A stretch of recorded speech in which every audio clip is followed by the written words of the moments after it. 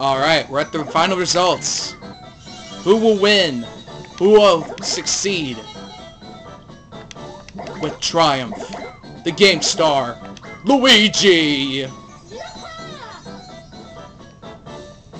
Next, the coin star.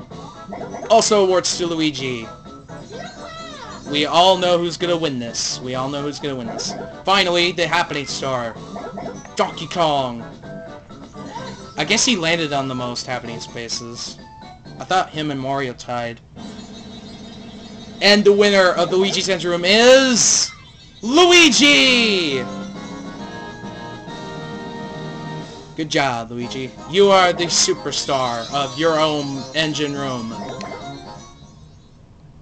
With the power of the 7 stars, unite. The Power Star is gonna recreate, refix the engine room. With the power of the stars, the engine room will sail in the skies.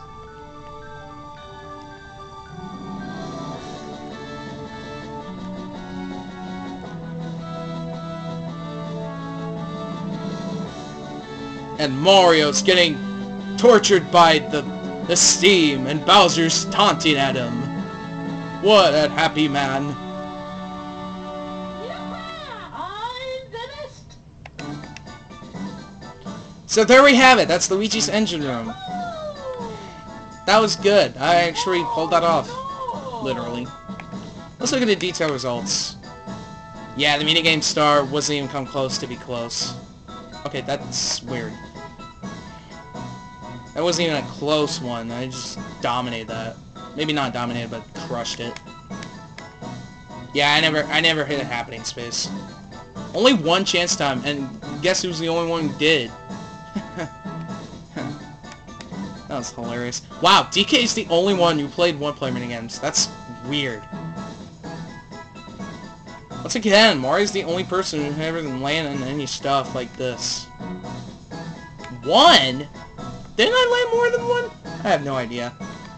But either way, let's call this a day. So next time in Mario Party board playthroughs, we're gonna be tackling Peach's birthday cake. And damn it, we lose half our points.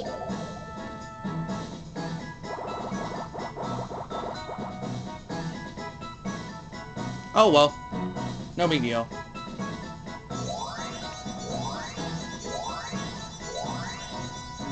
And let's hope Peach's birthday cake will be a sweet success. See you guys next time.